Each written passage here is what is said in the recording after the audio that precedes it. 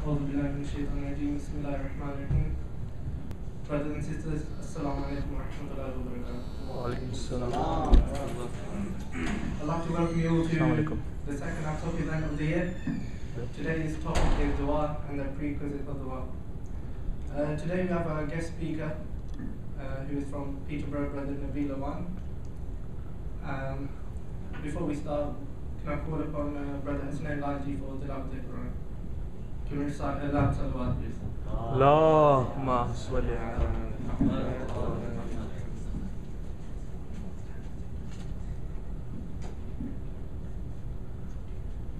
أعوذ بالله من الشيطان الرجيم بسم الله الرحمن الرحيم قد أفلح المؤمنون الذين هم في صلاتهم خاشعون والذين هم عن اللغو المعرضون والذين هم للزكاة فاعلون والذين هم لفروجهم حافظون إلا على أزواجهم أو ما ملكت أيمانهم فإنهم غير ملومين فمن ابتغى وراء ذلك فأولئك هم العادون والذين هم لأماناتهم وعهدهم راعون والذين هم على صلاتهم يحافظون أولئك هم الوارثون الذين يرثون الفردوس هم فيها خالدون. In the name of Allah, the most beneficent, the most merciful. Successful indeed are the believers who are humble in their prayers and who keep aloof from what is vain and who are givers of poor rate and who guard their private parts except before their mates or those whom the right hand possesses, for they surely are not blameable. But whoever seeks to go beyond that, these are they that exceed the limits. And those who are the keepers of their trusts and their covenant, and those who keep a guard on their prayers, these are they who are the heirs. Who shall inherit the paradise? They shall abide therein. صدق الله العلي العظيم. اللهم صل على محمد وآل محمد. Our guest speaker, Brother Nabil Awan, is born and bred in Peterborough. After Brother Nabil Awan finished his A-levels, he decided to take a gap year and he went to study in Iran, in the holy city of Qum. He studied there for a year, and in 2005 he returned to the UK to attend university, where he went for a degree in psychology and health studies. In 2009, Brother Nabil graduated. While he was at university, and up till now, he's continued his studies in the areas of aqaid, akhlaq, and fiqh. Speaking around the whole of the UK, Brother Nabil has been speaking there for several years now, and he's been called to all sorts of places. He's been to Scotland and all the rest of England, really. Many of you must have seen him around. I know I bumped into him a few times in the past. That's where I first met him a few years ago in a lecture somewhere. So that's Brother Nabil. So without further ado, I'd like to call him. Please welcome him with a loud nice salawat. اللهم صل على محمد ومحمد.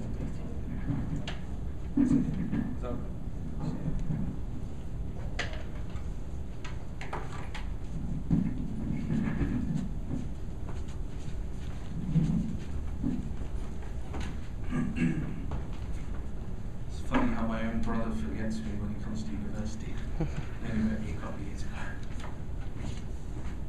Please recite the Salat ala Muhammad wa ala Muhammad.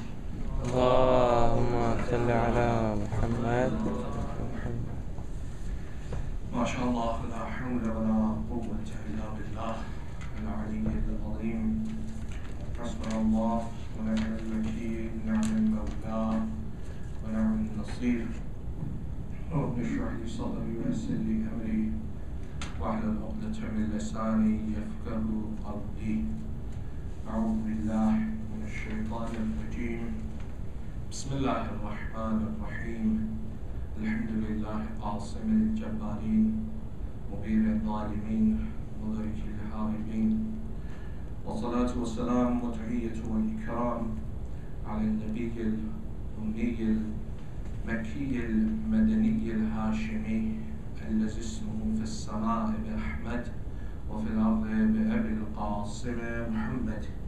اللهم صل على محمد وآل محمد وعلى آله الطيبين الطاهرين المعصومين، ولعنة الله على آدائهم وقتليهم وغاصب حقوقهم ومكر فضائلهم ملعونين.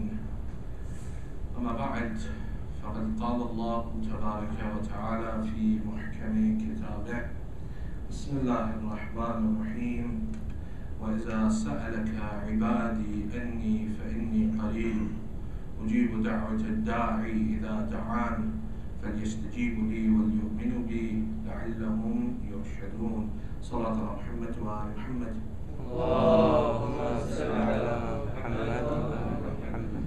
For the happiness of Hazrat Zahra Marzia, for the enlightenment of the graves of your marhumin and of the graves of the Shuhada and Siddiqeen, for the hastening and the safety of Hazrat Baqiyatullah al-A'zam Arwahun al-Fida, and for the safety of anyone around the world that says, Ya Zahra, please recite a louder salawat. اللهم صل على محمد وآل محمد.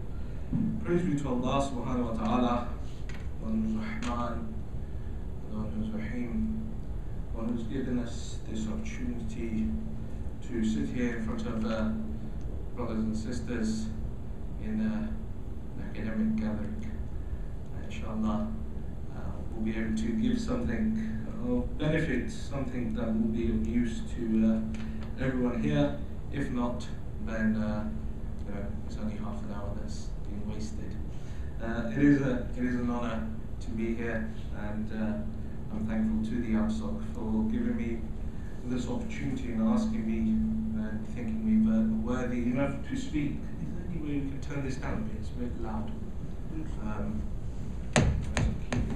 Please recite Salat.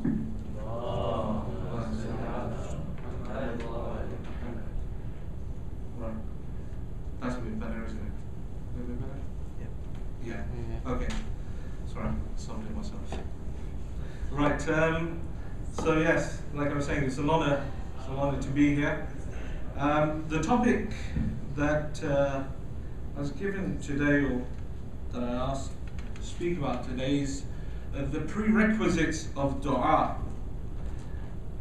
It's an interesting topic, the one of dua, because everyone has a different perception of dua, everyone has a different idea of dua, and it's a topic that many of you have read about, you've heard about throughout most of your life as you've been growing up through various majalis, through various other religious gatherings.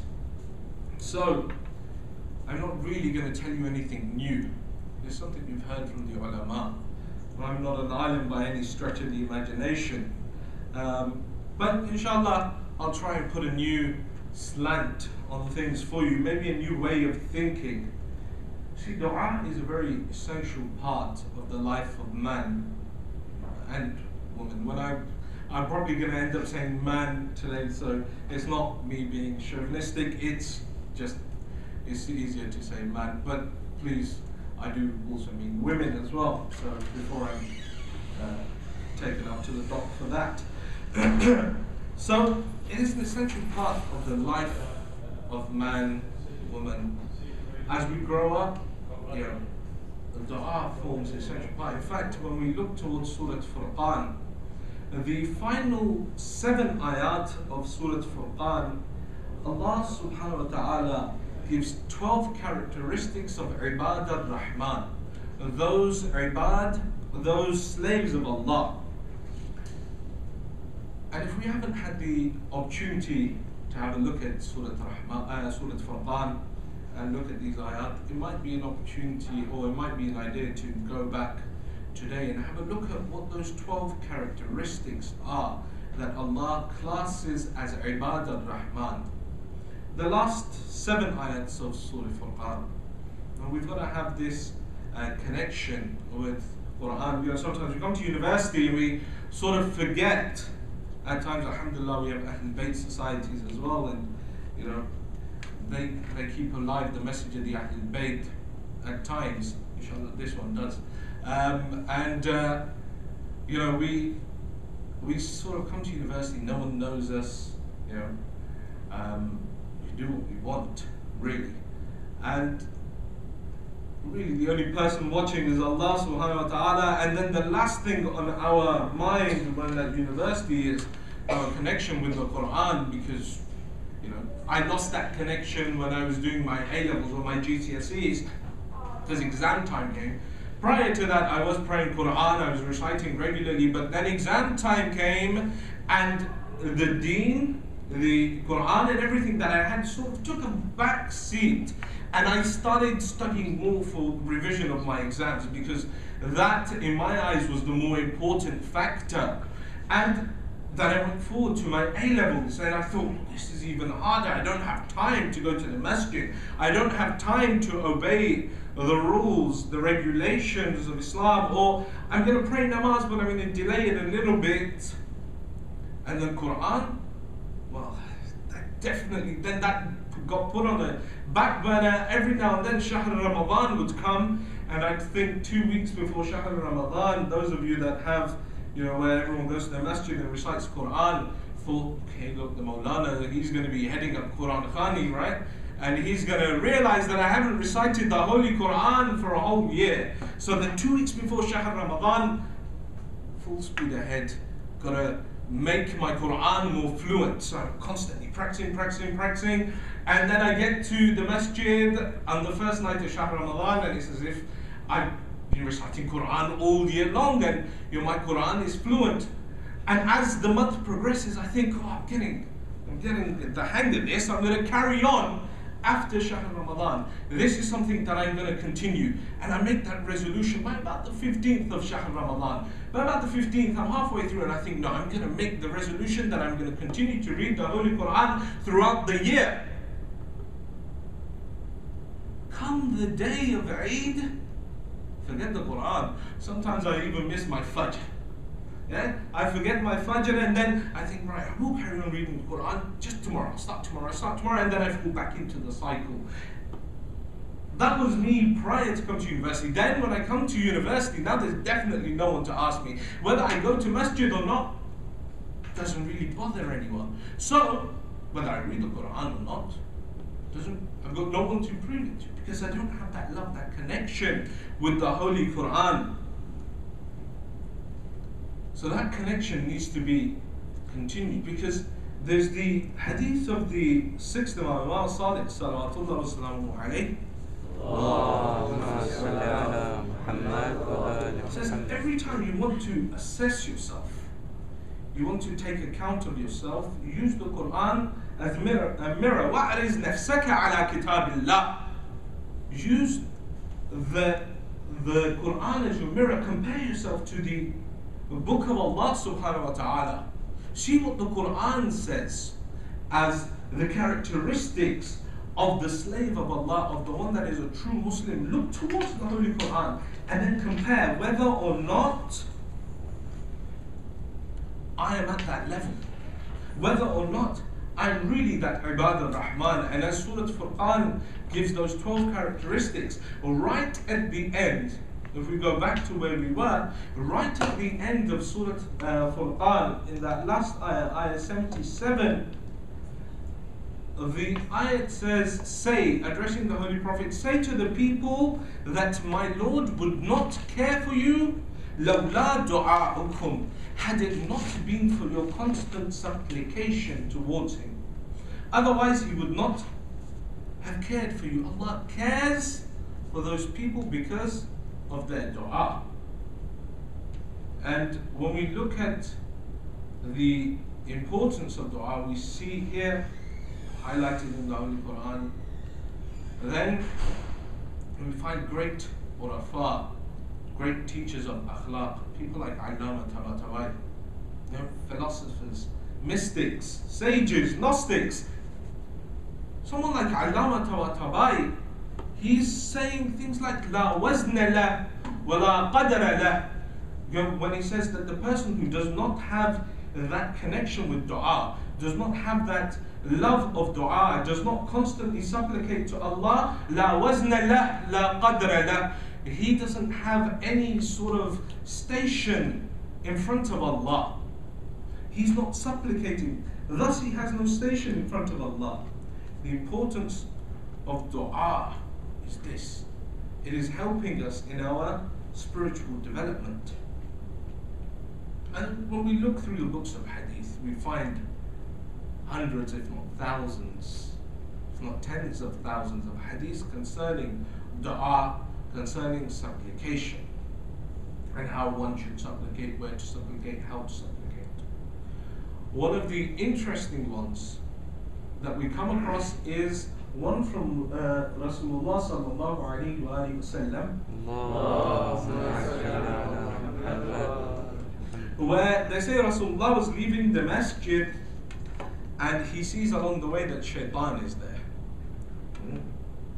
Shaitan is there. So, and this is a lengthy conversation. People have taken parts and bits of it, and they've presented it in various ways, where shaitan says there's certain things that I cannot bear when your followers, when they do these certain things. And one of the things that he says to the Holy Prophet is, do you know why I do not like the abd that supplicates, the servant that supplicates towards Allah?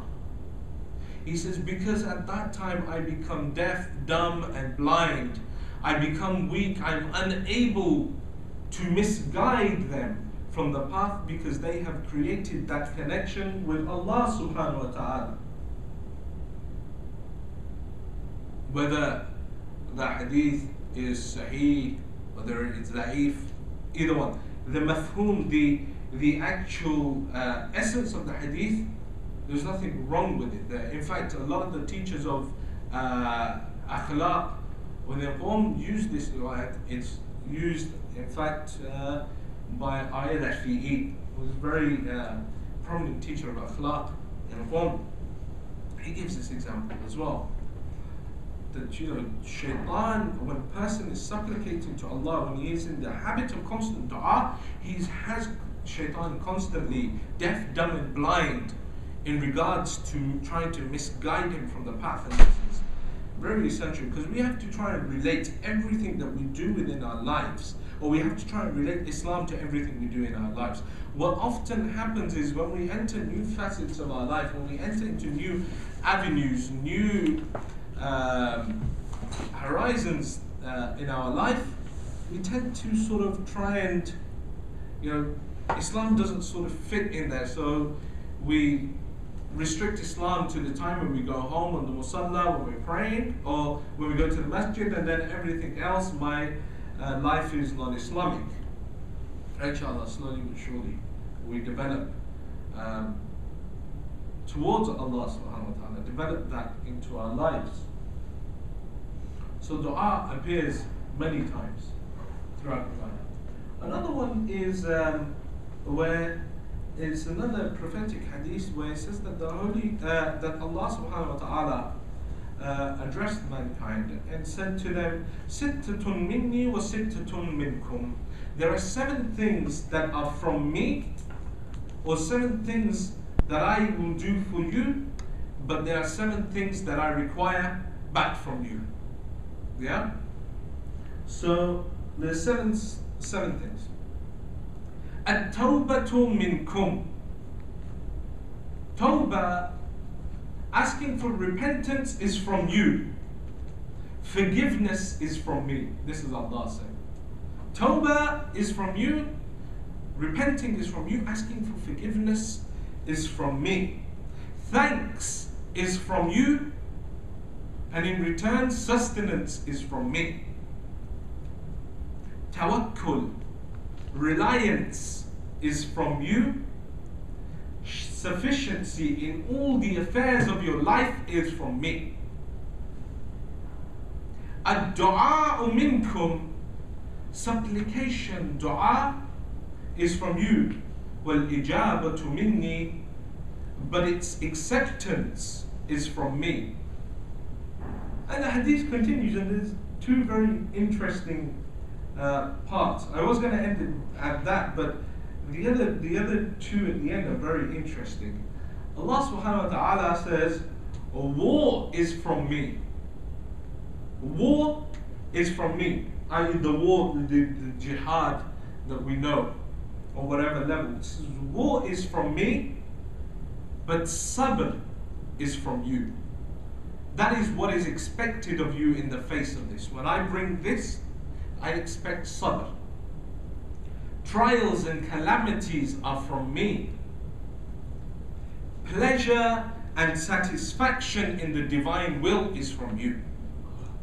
So often it happens within our lives when we get faced with a trial, with some sort of bala that comes our way, we instantly turn against Allah subhanahu wa ta'ala, or we sort of don't think of Allah as being our aid. Whereas Allah says in the Holy Quran, وَلَنَبْلُوَنَّكُمْ بِشَيْءٍ مِنَ الْخَوْفِ وَالْجُوعِ وَنَقْصٍ مِنَ الْأَمْوَالِ وَالْأَنفُسِ وَالثَّمَرَاتِ وَبَشِّرِ الصَّابِرِينَ. It's a very common ayat used especially during the time of Muharram. And Allah will test man through مِنَ الْخَوْفِ وَالْجُوعِ, through fear and hunger, وَنَقْصٍ مِنَ الْأَمْوَالِ, through loss of wealth, وَالثَّمَرَاتِ, through fruits, i.e. their children, وَالْأَنفُسِ, and through themselves, وَبَشِّرِ الصَّابِرِينَ, and glad tidings to those that are patient. الَّذِينَ إِذَا أَصَابَتْهُمْ مُصِيبَةٌ, they are those ones that when presented with a musibah, with a sorrow, with a bala, قَالُوا إِنَّا لِلَّهِ وَإِنَّا إِلَيْهِ الرَّاجِعُونَ. They are the ones that say إِنَّا لِلَّهِ وَإِنَّا إِلَيْهِ الرَّاجِعُونَ. Allah subhanahu wa ta'ala tests mankind on these various levels. So these wars, these trials, these calamities, what are they there for? They are to test you. What for? In order for you to display satisfaction and pleasure within the divine will, and in order for you to display patience. What is the result of it? Spiritual development. Spiritual development, spiritual upliftment. Sayr suluk, as is known in the language of the Urafa, the Gnostics. But this is not something I want to get into, all the spirituality and things like this. The main parts of the spirituality and all of these things, they can be gained from the du'as of Ali Muhammad. Remember this thing. There is no need for us to be looking at least on the basic level, on our level, to start looking for shaykhs and shuyukhs and start walking around in libas and all sorts of these things, when the du'as of Ali Muhammad are the first stepping stone towards Allah subhanahu wa ta'ala. People like Imam Khomeini rahmatullah alayhi, he says that I would recommend people to recite things like Munajat Sha'baniyah, Ziyarat Ashura, Dua Abi Hamza Thimali. Certain du'as that we recite constantly, but to us they have no worth. We haven't had the opportunity to ponder over them. But yet we look for azkar, zikrs, to do 512 times Ya Muta'ali, or 313 times Ya Da'imul Fadli Al Bariya, Ya Fattahu 120 times, and it will give you this magical power. We're not into magical powers. The first step is ubudiyah. It is servitude towards Allah. First you submit, and then everything else comes. First you enter into Islam, and then Iman comes. And then there are 14 stages before one reaches the realm that is known as khulus. 14 stages. Islam asghar, Iman asghar.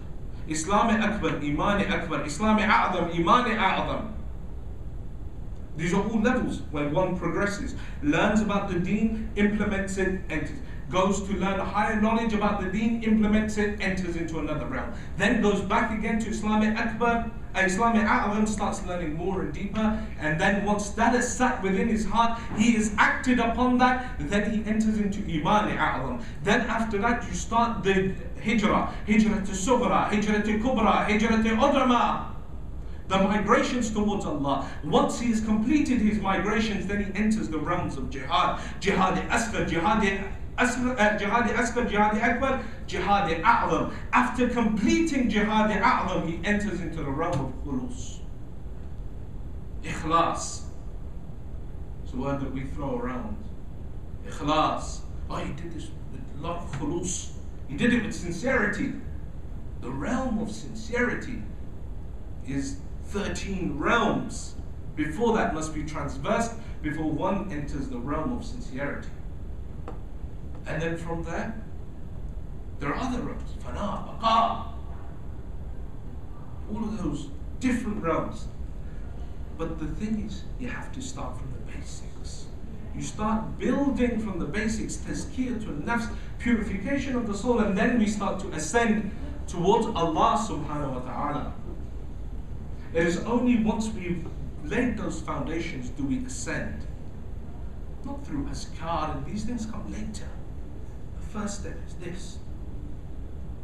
The first step is to actually make Allah an integral part of my life. I often forget who Allah is. I often forget my duties towards Allah subhanahu wa ta'ala. Things go bad in my life. When we go back to those tests, things go bad in my life, and we forget Allah subhanahu wa ta'ala. So many mercies are bestowed upon us, but yet we forget. We read Dua Muhammad al-Thimali, Alhamdulillah alladhi ad'uhu fayujibuni. All praise be to Allah who gives answers to me whenever I pray to Him. وَإِن كُنْتُ بَطِيئًا حِينَ يَدْعُونِي. Although I am slow whenever He invites me. He answers me instantly. But yet when He orders me to do something, I'm slow to do it. وَالْحَمْدُ لِلَّهِ الَّذِي أَسْأَلُهُ فَيُعْطِينِي. All praise be to Allah alone who gives me whenever I ask Him. وَإِن كُنْتُ بَخِيلًا حِينَ يَسْتَقْبِضُنِي. But yet when He asks me, I become close-fisted, I become miserly. I don't want to live in His way. This is one form. Dua iftitah. Shahr Ramadan, only a couple of months ago, has gone past. Dua iftitah. Recited it every single night. Alhamdulillah alladhi yujibuni hina unadi. Praise be to Allah who gives answers to me whenever I call Him. وَيَسْتُرُ عَلَيَّ كُلَّ أَوْرَةٍ وَأَنَا أَعْصِي. He covers up my shortcomings. He answers whenever I call to Him. Yet, I disobey Him.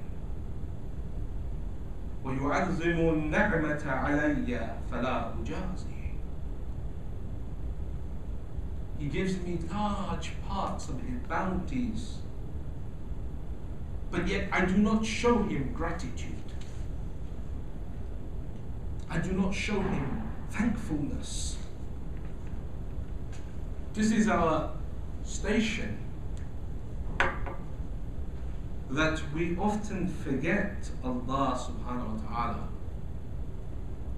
In fact, take for example, Dua Kumayt.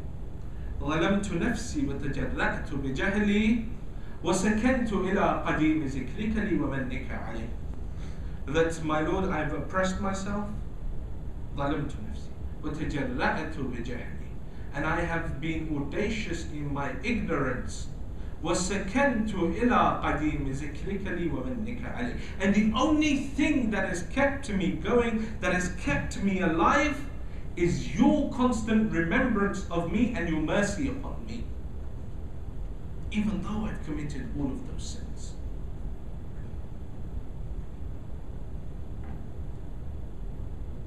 This is the first realm. This is the first stage. Getting to that level where I'm in love with Allah. I don't become despondent. When He doesn't answer me, I'm doing dua constantly doing dua. And I'm like, Ya Allah, why are you not answering my dua? I've got this problem, I've got this problem, I've got this problem. Why are you not answering me? And we often become despondent. And there's a beautiful hadith from the 6th Imam, Imam Sadiq, salawatullah wa salamu alayhi. Allahumma salli ala Muhammad wa ala Muhammad. Says that when there's the supplicant that's constantly crying towards Allah, Allah hears his dua. He hears his dua. This is something that we've heard since we were children. Allah hears his dua, but does not answer. He tells the malaika, I've accepted his dua, but stop. Don't go to him just yet. Delay a little bit. Saying what? أُحِبُّ أَنْ أَسْمَعَ الصَّوْتَ. I love to hear his cries towards me. If I gave it to him, he would walk away now. His remembrance of me would cease. But I love to hear this constant remembrance. Because why? It is for his betterment. It is for his betterment. Allah doesn't just say that I am more Kareem, I am more Rahim than a mother to her newborn child. Everything in our lives, it points to that rahmah that He has bestowed upon us. He enjoys it when the slave constantly knocks at his door, but yet at the same time He despises it when his slave falls at the feet of another man to ask. On one hand, we've got, in dua, Ya man yuhibbu ilhahul mulihin. Oh, the one who loves to hear, the one that cries out to Him. But on the other hand, He's saying, I despise the one who goes and asks from others other than me. He goes to their hands and he falls at the feet of men for his problems. Yet he forgets me. This again boils down to that lack of understanding, that lack of faith that we have within Allah. That we think that we can turn to mankind or turn to fellow men to help us. And at the same time, now don't get me wrong, later on we will come into this, but as to how we can go to help go to man and then also Allah subhanahu wa ta'ala, but this concept of only falling at the feet of men and forgetting Allah, this is what is hated. There are many aspects of dua. There are many aspects of dua. It's been about 30 minutes and I've just gone past my introduction. Inshallah, we'll try and wrap up. Right, so there are many aspects of dua. This was just an introduction to how one should perceive dua. The prerequisites are only a few, but the aspects of dua are many. In the time that I have, I'll highlight 3 essential prerequisites that we get from the teachers of akhlaq. The first one is the mindset of dua. When I do the dua, what is the mindset? Is the aim of my dua to gain material things? Am I aiming to gain something? I need a car, I need to, I don't know, go on holiday somewhere. People ask these du'as. Yeah. We're constantly embroiled within the materialistic worlds. surrounded by the realms of multiplicity, surrounded by all of these various hijabs that are over our eyes, we then continue to focus upon the physical ones, the things that I need to pray for, like, I know, my car, my 2-1, or my first, depending on, where you're aiming. Yeah? I do all sorts of a'mal, 40 days of Ziyad Ashura, so I get it first. 40 days of Ziyad Ashura, so I get out of my economic situation. 40 days of Ziyad Ashura, so I can get rid of this problem that's been bugging me for ages. There are people against me. There's this, there's that. I can't seem to get ahead in life. People are pulling me back. People are spreading rumors about me. All of these things in our life, we're constantly thinking, we're constantly doing, and every time we raise our hands for dua, Ya Allah, I'm ill, I've got this problem, I've got that problem. Everything is physical. Madiyat. Everything is physical. It's the physical realm that we're asking for. But the teachers of akhlaq, they say go to another level. They said ask for the betterment of your inside, of your ruh.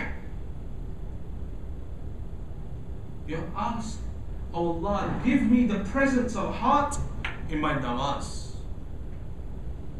Give me that hate towards sin. Give me the ability to wait for Fajr. Give me the ability to wait for Salatul Layl. Give me the ability to actually love worshipping you. These are the things that we should be working towards. Because He will give, regardless of whether or not you supplicate to Him. The dua of Rajab. Ya man yu'ti man sa'ala. Or the one who gives to the one who supplicates. وَيَا مَنْ يُعْتِ مَنْ لَمْ يَسْعَلْهُ وَمَنْ لَمْ يَعْرِفْهُ تَحَنُّنًا مِنْهُ رَحْمَةً. And oh, the one who gives to those that do not supplicate and do not even acknowledge His existence, تَحَنُّنًا مِنْهُ وَرَحْمَةً, out of His mercy. Whether or not you ask, these physical, these material things will be given to you. He is raziq. He will give you your rizq. So use that time to ask for something more. That's something that will help you to develop yourself spiritually. Because once you've developed yourself spiritually, then everything in the physical realm, all of these other things will fall into place. The first step is that tazkiyatun nafs, the purification of the soul. But make sure, but that's not to say that you can't pray for these things that are material. Of course, it's human nature, but sometimes we have to try and look for something slightly deeper, a deeper understanding. And when we pray for the physical things, one of the actual, aspects of dua, one of the rules of dua is do not pray for something extraordinary, something that's not within the rules of physics. I'll give you an example I had from an alim. It's quite a funny one. This alim, this person comes to this alim and says to him, I want to have a child. I said, okay. Says, okay, have you done this dua? Have you done this dua? He says, yes, I've done this dua. I've been to this zarih. I've recited this dua. I've recited this many times with water and drank it. I've wore this taweez. All sorts of wacky things that we have within this realm. And I've been to everyone. I've even been to the witch doctors. Everything. But just I can't seem to have a child. The alim says, really? He says, so what about this? No, I've done that. This, done that. He goes, okay, there is one. Take this ta'weez and tell your wife to wear it. He says, wife. So what wife? He says, what wife? He says, so you're not married? He says, no. So how are you expecting to have a child? He says, I don't have a wife, I don't have a partner. But you alims, you will sit on the minbar and you will say, He is Khaliq, He can create everything that He wants. He is the one that gave Maryam a child without a father. Why can He not give me a child without a mother? So these sort of extraordinary du'as, they don't work. So it has to be within the laws of physics. You get all sorts of people. I've met people who claim to get text messages from the Imam, but that's trust me. I've those sort of characters. So you get all sorts of people, but remember that spirituality, that development of the self. So the first one is the mindset of dua. What am I actually asking for when I supplicate? The second is the type, or the actually, there's one thing that that needs to be noted here, is that sometimes when a person reaches those realms of understanding, and has entered that level of khulus, they no longer want the madiyat, those things that are in front of them. For example, take the example of the magicians of Pharaoh. This is one example I wanted to give you, and I've actually forgotten to. But take that example of the magicians of Pharaoh. The magicians of Pharaoh, when they see that the asa of Nabi Musa has turned to a snake, they say, we believe in the Lord of Harun and Musa. Pharaoh says, if you accept their faith, I will cut off your hands and your feet, and I will crucify you upon the date palm trees. And they say, we don't care, we've accepted this faith. When he starts to punish them, they cry out, the dua that they ask for, they're saying, my Lord, give us patience and count us within the Muslims. Even at that point, no, my Lord, help me out of this situation. No, give us sabr to face this trial that has come your way. Look at Asiya, the wife of Fir'aun. When she accepts the deen, Fir'aun drives nails through her body to kill her.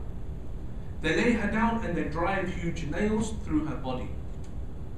She dies there, but the dua of Asiya was within the Holy Quran. Which is what? My Lord, give me a bait, or give me a house within Jannah. Give me a house within Jannah. He's showing me his watch, saying time's up. So inshallah, I'll try and to wrap it up. Give me that house in Jannah, give me that nearness. They've seen the reality now, and they don't want anything from this dunya. Now they're desiring the akhirah. One of the teachers of akhlaq in Qum said something very beautifully. He said that I can teach you the Isma A'zam, the Isma A'zam, the names of Allah subhanahu wa ta'ala, the hidden names of Allah. I can teach you them. The Isma A'zam that will give you the ability to look into the hearts of men. I can teach you the Isma A'zam to give you the ability to see on the other side of the wall. But what? What good will it do for you? He says, first step is make Allah enter into your heart. Enter into this realm of love within Allah, then all of these things, they won't matter to you. They will come, but you won't use them. But the first step is that realm. That's la mahdud. When we look at Allah, the characteristics of Allah, the sifat is salbiya. Well, those sifat that He cannot possess. One of them is makan. He cannot be restricted by time and space. But that la mahdud, the one that cannot be contained, the one place where He comes and descends is the heart of mu'min. He can sit and He will descend onto the heart of a mu'min. But yet this mu'min does not understand his worth, his level, his greatness, that you can contain they're beneficent. That's one thing, the dua. The second one is that sometimes our du'as do not reach, and this is the last point that I'll leave you with. I think, yes, it will be. I'll leave you with this point, and then I won't. I think that'll be enough today. So this point is that sometimes that our du'as do not reach Allah subhanahu wa ta'ala. We have in various other du'as from Ahlul Bayt. Allahumma inni a'udhu bika min du'a la yasma. Min du'a la yasma. That I seek refuge from that du'a that is not heard by you. Why are these du'as not heard? Why does he choose not to listen? Sometimes the du'as, they are restricted by our hijab, the hijabs that we have created through our constant sitting. If I was to shut this door, block all the windows and everything, and then lit a candle in here, nowhere else, or turned on all of these lights, no one would benefit. It would stay within. Why? Because there are hijabs, there are curtains, there are restrictions within the way. But once these are removed, the light shines. The same way with the heart. When we have these curtains over our heart, our du'as do not reach Allah subhanahu wa ta'ala. Musa ibn Imran is coming out from his house, Nabi Musa. Yeah? Father's name is Imran, Musa ibn Imran. So Nabi Musa is coming out from his house, he sees a man sitting there, he's crying and he's wailing. And he's doing dua, weeping and weeping and asking Allah for his dua. Nabi Musa looks at him, feels sorry for this guy. So when he goes to speak to Allah in the miqat, he says, Ya Allah, I saw this man, he was constantly crying for you. He was crying in fear for you and asking for his dua. Won't you listen to his supplication? Allah says, Musa, there are 3 reasons why I will not listen to his supplications. I'll leave you with these 3. 3 reasons why dua is not accepted. Why Allah does not listen to the dua of a person. He says, why? He says, Yad'uni, he's calling unto me بِلِسَانٍ بَذِيءٍ وَقَلْبٍ غَيْرٍ نَقِيٍّ وَنِيَّةٍ غَيْرٍ صَادِقَةٍ. He is calling unto me, Musa, he is calling with me بِلِسَانٍ بَذِيءٍ, with a bad tongue. This man in his normal life, he swears. He does not show akhlaq towards other people. His tongue is rude. And yet he expects me to listen to his dua when he comes in front of me, Rabbana, Rabbana, Ya Ilahi wa Sayyidi, Ya Rabbi, Ya Rabbi, Ya Rabbi. But yet, when he's away from the musalla, away from problems, his tongue is like this. وَقَلْبٍ غَيْرٍ نَقِيٍّ, and his heart is not clean. His heart is filled with pride, with jealousy, with anger, with hatred. These are the diseases of the soul. Jealousy, pride, hatred, anger. These are the diseases that will stop us from progressing. Laziness. There are certain things that we don't think, well, it can't be a disease of the soul. Laziness. The laziness that stops me from rising to pray salat. The laziness that stops me from rising to pray namaz al-fajr. Stops me from doing the extra adhiyat. This is that laziness. There are various, and I don't have time to go into them. So he says, his heart is not clean. He has diseases within his soul, within his heart. And he's not trying to cleanse them. This is the important part. Not trying to. They're there. But at the same time, you know what? We're just going to do dua and leave it at that. And then the final one, his niyat is not true. His niyat, his intention is not. His mind is wandering elsewhere. And we often do this. When we come to ask for dua, we don't have tawakkul in Allah. Says, Ya Allah, I have this problem in my life. I have about a week to solve it. and in the back of my mind I'm thinking, if you can't solve it, then I know a brother who can hook me up. Yeah? This is what I think, right? I know a brother that can hook me up. Ya Allah, I've got no money, but I know this is a guy who said he'll sort me out, and then next year or next month I can sort him out, or whenever I get my loan installment. No tawakkul on Allah.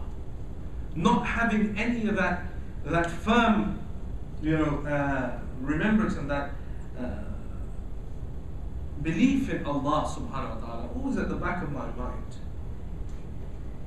So I leave you with that. Inshallah, we get another opportunity or whatever, I'll try and expand on those further. Brothers and sisters, use this time wisely.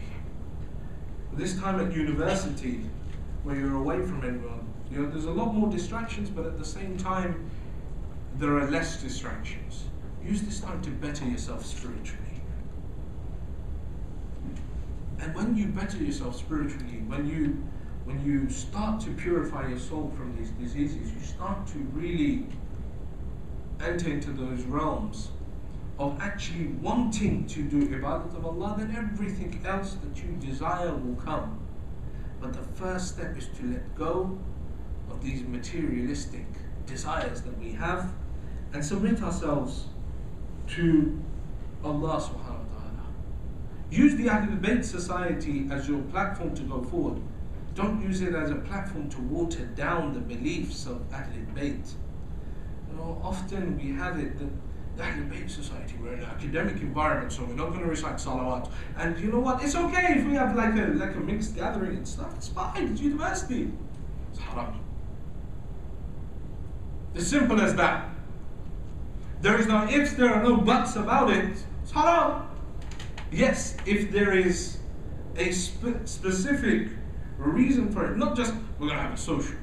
We're going to go out, we're going to have a social, we're going to have a dinner, and ya Allah, you know what we'll do? We'll take the brothers along with us, we'll take the sisters along with us, and this is our social. This is haram. Do not defame the Ahlul Bayt through our actions.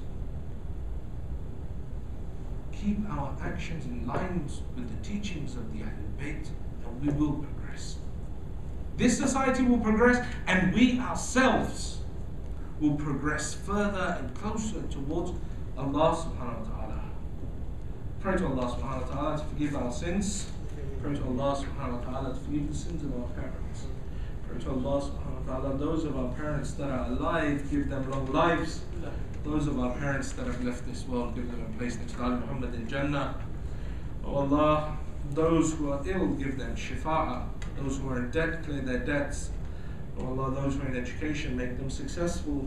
Keep our ulama and our maraja at the head of our institutions, and hasten the reappearance of the Imam of our time, and allow us to be amongst his true muntadhireen, his true awaiters. I know I've taken up a lot of time, so we'll have a few questions if there are some. If not, then I'll let you all go.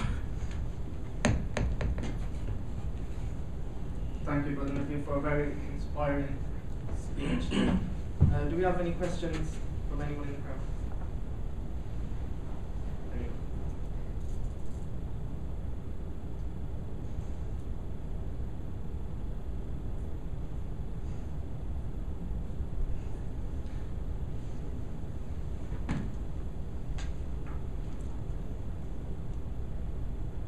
Any questions?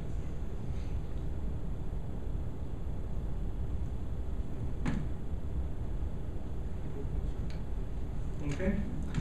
Thank you very much. Please keep me in your du'as, as you will all be in mine. Please recite the last Salawat wa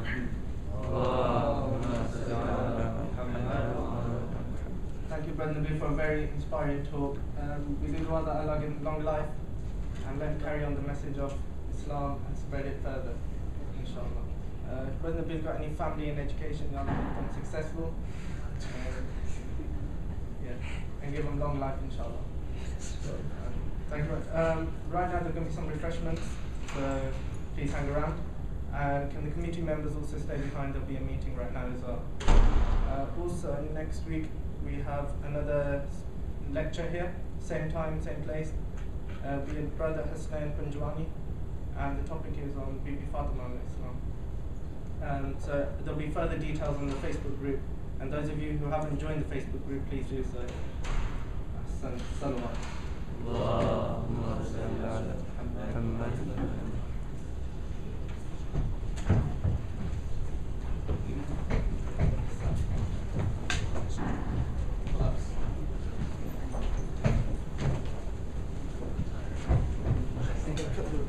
Yeah, how do you do that?